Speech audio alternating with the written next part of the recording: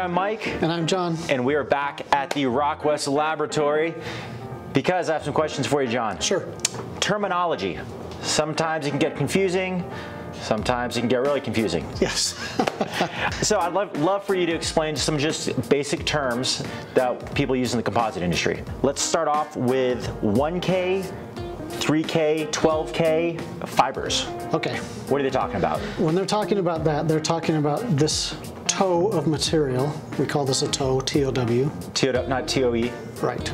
A toe has a certain number of filaments in it. That filament count is what makes up a toe. So if this had 1,000 filaments, we would call it 1K. And a filament is essentially a carbon fiber. A very tiny, tiny carbon fiber. This toe right here is probably 6K. Looks more like 5.5 to me. 6,000 tiny little strands in there. We can take this and we can filament wind with it, or we can convert it into fabric. One of the more common fabrics that we use in plates is a 3K twill. Right. So that means 3,000 fibers. Right.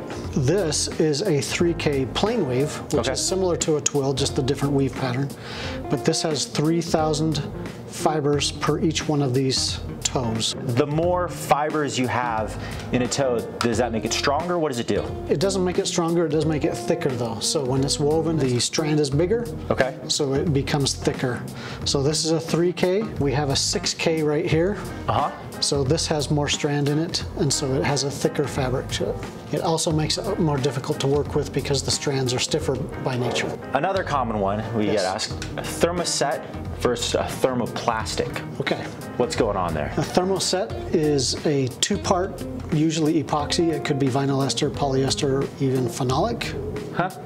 Types of resins. Okay. But it's a two-part where you mix A and B, and it has a exothermic chemical reaction which creates heat, which cures it and makes it a solid. Thermoplastic is a solid that can be reheated and melted and formed into different shapes again and again and again. Gotcha. Thermoset is permanent. Right. Thermoplastic, you can change it with enough heat.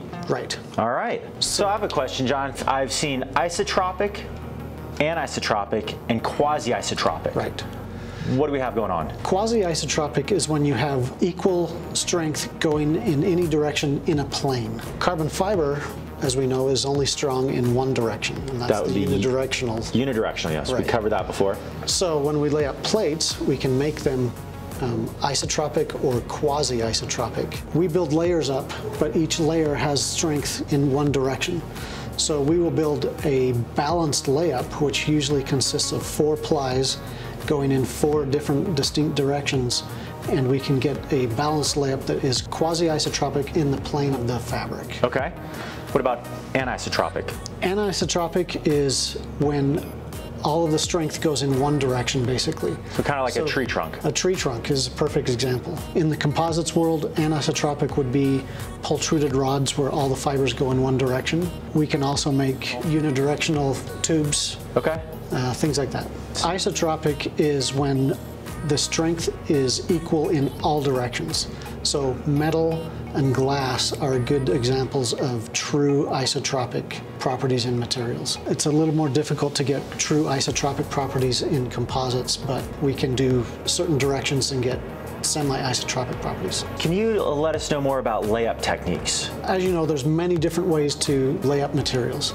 The most basic of which is a wet layup, and that's where you take dry fabric like what we have here, you put it on your mold, and then you saturate it with resin. There are other variants of that. Our infusion process is where we take the dry fabric, we put it on the tool, we put it under vacuum, and we draw resin through it. That's how we made those plates before. Exactly. All right.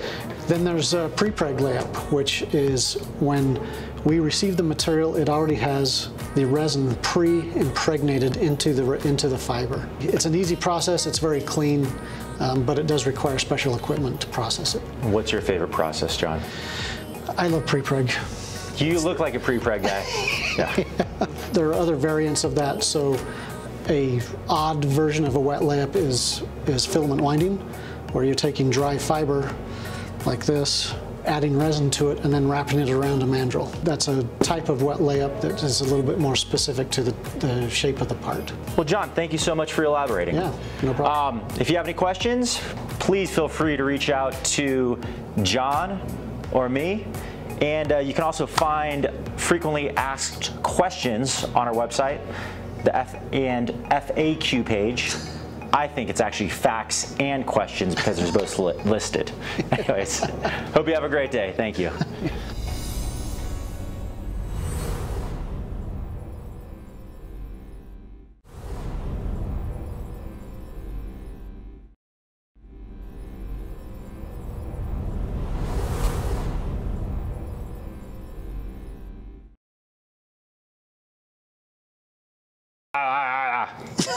You ready, John? Come on.